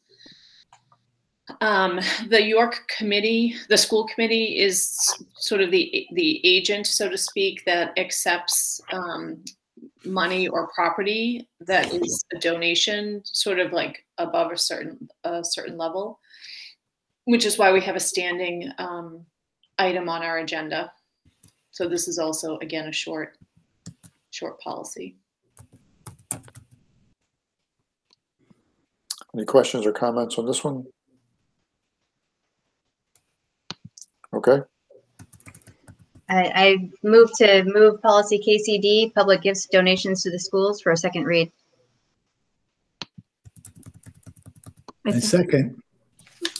Any other discussion? Seeing none, I'll call for a vote. Brenda? Yes. Dawn? Yes. Tom? Yes. Meredith? Yes. Chair votes yes. Motion carries 5-0. Move it to a second read. Okay, started you all off with some easy ones. So the next one is policy KE, general communications and or concerns. This is a policy that speaks to school committee members' roles, and we'll deal with some of that in the training next week. But it really just sort of identifies the idea of a chain of command, and where the division lies. School committee folks interact with the superintendent. And I'll just say, generally speaking, we don't just reach out to principals or staff to sort of resolve issues. That isn't to say you won't have communication at that level, but if it's an issue, it's the general rule of thumb for us, if we're receiving any issue, is that it's communicated to the superintendent so he is in the know, and that we direct folks that happen to catch you in a parking lot or at this, at a field or something like that, that you direct them to the point of contact as close to the issue.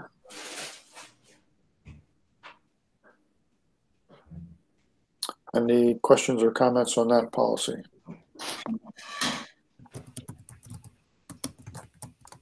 I'll move to move KE, policy KE, general communications and or concerns, for a second read.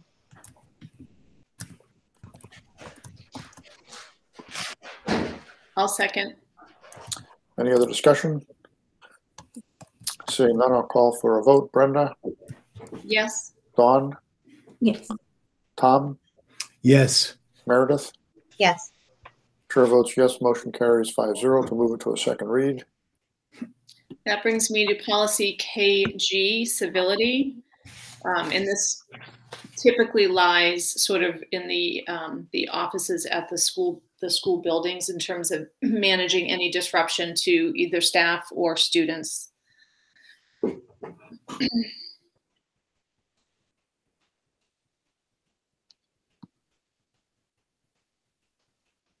I'll make a motion to move policy KG, civility, for a second read. I'll second. Any discussion? Seeing none, I'll call for a vote. Brenda? Yes. Dawn? Yes. Tom? Yes. Meredith? Yes. Chair votes yes. Motion carries 5-0 to move it to a second read. And I think it's our last one. Yep, our last one is KI, visitors to the school, and this is kind of a partner one with the civility policy itself. And while awaiting any discussion, I will I make a motion to move policy KI, visitors to the school, for a second read. I'll second it, and we can open it for discussion if needed. Any discussion or questions on KI? Seeing none, I'll call for a vote. Brenda? Yes. Dawn? Tom? Yes. Meredith? Yes. Chair votes yes. Motion carries 5-0 to move KI to a second read. Thank you. Before we move off of policy, I'll just say, if for any reason you didn't do your crash course speed reading through all of the policies before the meeting, you are more than welcome to digest that and just reach out to me in terms of, again, if you find anything that's wonky or that you have more questions. And if it warrants sort of research or restructuring anything, I'll make those notes and we can bring it forward for discussion at our next meeting, because we will be looking at these same policies. But I'll also be bringing you some new first reads too. So don't get too far behind on your policy reading. It gets a little rough in certain times of the year. We'll take a break during budget season, though. All right, I will take a motion to extend us beyond 9 p.m. I move to extend our meeting beyond 9 p.m. for the purpose of finishing up our agenda items. I will second. Any discussion? Seeing none, I'll call for a vote. Brenda? Yes. Dawn? Yes. Tom? Yes. Meredith? Yes. Chair votes yes. Motion carries 5-0. I'd like to say we're trying to corral the topics we put on the agenda and limit them, but it seems like there's no end, and we're not belaboring anything. I don't think. We're just trying to do our business and have people understand how we're operating, and that is making us run over 2 hours. But I look back and shake my head at some of those other old minutes where they were 1 hour and 15-minute meetings. Maybe it's us. Maybe it's me. I don't know. Okay. I think it was the summertime. Usually the summertime we tighten it up a little bit, and pandemic has been a little wonky for us. So. Yeah. All right. So on to H, administrators reports. Hey, thank you this evening. We'll do our bills and payrolls. Got an accounts payable for 3 June of $744,251.22. A payroll of May 27th, $842,123.20 for total bills and payrolls of $1,586,374.42. I move to approve the total bills and payroll in the amount of $1,586,374.42. I'll second. Any discussion? Seeing none, I'll call for a vote. Brenda? Yes. Dawn? Yes. Tom? Yes. Meredith? Yes. Chair votes yes. Motion carries 5-0. That's all you have, Zach? If you want coming attractions, we hope to actually get the FY20 audit sometime in the next week. So hopefully I can at least bring that up at the next meeting. And of course, that'll mean scheduling a joint meeting between the committee, select board, budget committee, etc. Yeah. Okay, good. All right. Old and unfinished business. We do have our committee, subcommittees, or assignments. And I do not want to make assignments tonight. This is just to familiarize the new members and whet their appetites as to what they might want to volunteer for before we make assignments. I'm not going to make assignments if you don't want to participate in one of those committees, but we'll just run through them quickly. If you're looking at the same document I am, the first one is bills and payrolls, where a number of us receive in advance of what Zach just told us we were going to authorize, the entire ledger of what we're spending money on. This morning or this week, it was 28 pages of a PDF. You just go through and review, and if anything catches your eye, like why are we buying Kewpie dolls for the third graders? You know, you ask a question. Otherwise, you tell them that you don't have any questions. And then we also have to sign the bills and payroll vouchers that are used to actually get the money from the town coffers to pay our bills. So that's bills and payrolls. Capital planning. This is a meeting where we attend, or a meeting we attend with the Board of Selectmen representatives and other departments from the town, and we go through the 5-year plan, what's going to be in the capital plan for the coming year, and then eventually at the end of the budget cycle, those get manufactured into a warrant article that goes on our budget referendum in May, like we just had. So there are a number of meetings throughout the year, not particularly onerous. Zach will also usually attend those to provide the nitty-gritty details, but it's good for a school committee member and required to have a school committee member on the capital planning meeting. They're asking for two this for. Yeah, I saw that. So we'll need two. Tom, you're volunteering? Not so fast. Not so fast. All right, we'll take that under advisement. Let's see, negotiations. We are, in fact, actively negotiating with the York Teachers Association. This coming fall, we'll have the York Support Bargaining Unit agreement to start negotiating.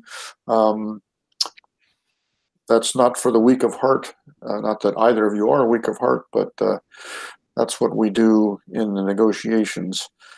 YTA liaison, we're no longer in that when we don't think, because we've changed that article in the negotiations process.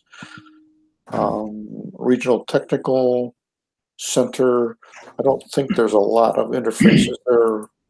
Meredith? That's mostly, right. Go ahead. Mostly tracking the graduation and attending, usually once or twice a year. You'll kind of have something to do with that. It's making sure it doesn't go off our radar. It hasn't been that active due to the COVID. Right. All right, what's the next one? PPG. Oh, policies. Yeah, sorry. Policies. Yeah, this one is definitely active and definitely a not a ton of work, but work that needs to be done. And there's a subcommittee that the superintendent's on, and the school committee members, we have whoever else we need to answer questions about the policies that are under review and under revision. So think carefully before sticking your paw up for that one. I'm hoping Tom or Don will arm wrestle for this one. Well, I will just say we will. Because it would be good to have a new member on the policy committee. I would love to do that. Okay, because we'll need to, that's a little bit on the job training. I don't want to give away any secrets here, but I won't be doing that next year. So. Okay. All right. Again, we're just trying to familiarize yourselves with familiarize you with what these committees entail. The PEPG steering, that's if we would going to revise the professional performance handbook for the teachers. I don't think that's particularly active, although with COVID we did have to have a meeting. I think there are some routine reviews that are also being done, so that it's not dormant, but it's not an every week kind of thing. Legislatively, it's not us.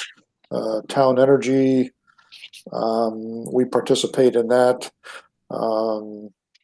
Adult education advisory, Brenda, I'm not familiar with that one. That's only if she needs something for her, like if she has to, I'm thinking of it like sometimes she has to have a community meeting committee that sanctions some stuff. So that's on call. I don't recall being called. All right. Tom, you have a question? I don't know if we addressed sick bank. Is that something the sick? Yeah, that one. Yeah, we're not on that. We're not. I don't know Okay. why it's on there. Right. Okay. Just want to be sure. All right. Yeah. Good question. And I keep flipping to the wrong screen here. Strategic planning by I am by default the chair default on that one. The building committee right now, I don't think we have any building in the immediate future. Inclusion advisory, it was Anita and I was a representative on that.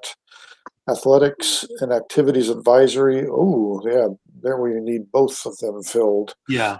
Go ahead, Lou, you can describe that.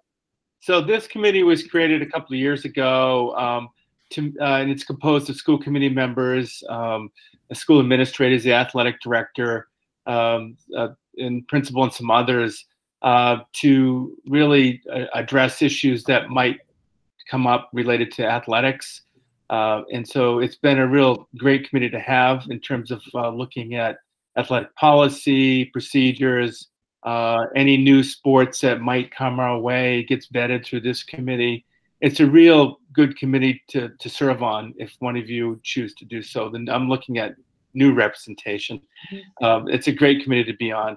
And we meet probably once a month. It's for about an hour or so. It's not too long. But I'd appreciate it if we had a new member on that as well. I'll join. Okay. Thank you, Tom. You know, Tom, this is being recorded. Okay. Dave, yeah, I know. I'm already busted for the other All one right, too. got Okay. it. The last one was That's the Transportation Committee. transportation. This was in regards to what, as we were changing from dropping off at every door to group stops, and whether or not those stops were safe. But it continues today, as our routes are going to probably change with more busing going on next year, we hope, so that if a parent has a concern about a stop, they can bring it to the transportation committee.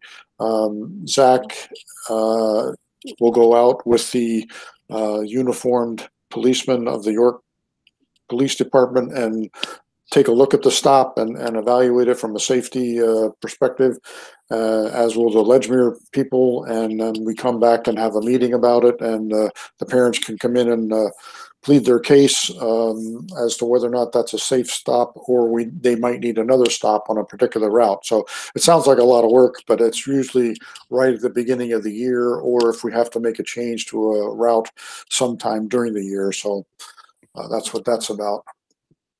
I'm looking at the document, not the questions here. Okay, the last four at the bottom are just sort of like and I'll use an old term, like a big brother, big sister to that school.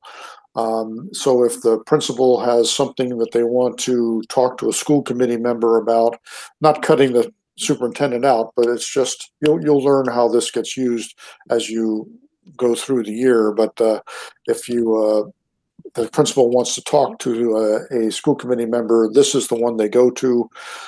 This actually was very, very active at the beginning of last year, at the end of the summer and the beginning of the year, as each building tried to work its way through how they were going to structure their learning models and and apply the health and safety guidelines. We were actively involved, sitting on those committees with our big brother, big sister schools. So that's what that's about. All right. And at the next meeting, we'll put this on here again, and then we'll actually put your name down, Tom, when you say I want to volunteer for that. But if anything did super strike you, you can always email Dave so that you claim your spot as soon as you possibly can on one of those exciting. Yeah, there's not usually a lot of competition for these positions, but yeah. All right, Anita, have we had any phone comments come in? Probably because we're not broadcasting, but right, we have not. But it's on the agenda, so. All right, so where are we? I've lost my agenda. All right, so now, go ahead, Lou. So Zach, can you stay with us, because we're going to go into a brief executive session. I promise it'll be brief, and then we're going to come out. And so you stop the recording, and then we're going to come out, and then there's going to be a vote taken in public session. All right. I would need the 5 committee members, Zach, myself, and Carl's going to join us. Okay. And, Liz and Sue, you can hang around to record the final vote, and Anita, you can go get a cookie and some milk or whatever, tea, and good night. For Sue and Liz, I usually email them the minutes. Okay. They don't have to, they don't have to stay for the meeting. So they all can go get some tea and cookies if they want. Okay. All right, I will entertain a motion to move into executive session. I move to close the public meeting. I second. Any discussion? Seeing none, I'll call for a vote. Brenda? Yes. Dawn? Yes. Tom? Hold it. Yeah. On your wrist. Yes. Meredith? Yes. Chair votes yes. Motion carries 5-0 to leave public session and enter executive session. And All right. now I move that we enter into executive session in accordance with Title I MRSA, Section 405, subsection 6A for personnel. I'll second. Any discussion? Seeing none, I'll call for a vote. Brenda? Yes. Dawn? Yes. Tom? Yes. Meredith? Yes. Chair votes yes. Motion carries 5-0 to enter executive session. Thank you, and I'll move this Hold right along. I'm going to stop the recording. If you give me just a second here. No problem. I'm sorry, Zach. Yep. How do I stop it?